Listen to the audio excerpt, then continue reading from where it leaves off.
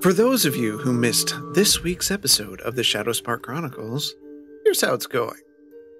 As the group collects the hawkweed, Bishop hears some sounds coming from a nearby rock pile.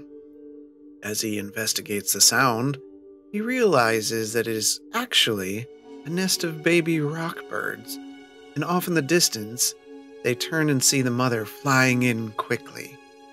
Bishop yells for everyone to head back into the caverns for safety, but the Rime Warden appears from the skies to save them.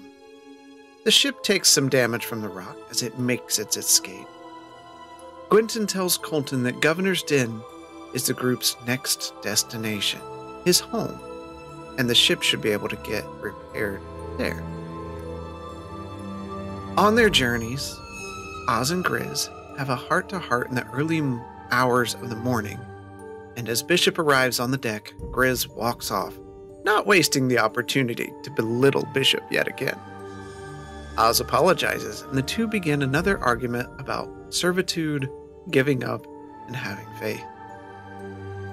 As the rest of the group make their way up to the deck, Justinian decides to ask Colton to set him up with a sparring match with a Frost Reaver to see how the training works.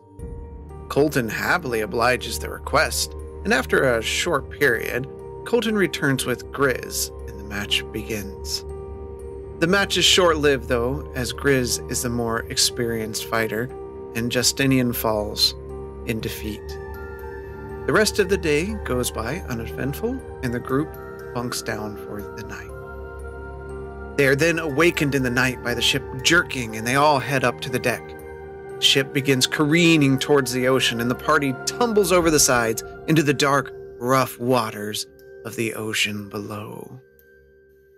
Please join us every Monday at 7 p.m. Eastern Standard Time as we continue with the ongoing adventures of the Shadowspark Chronicles. And as always, we will see you in the dungeon.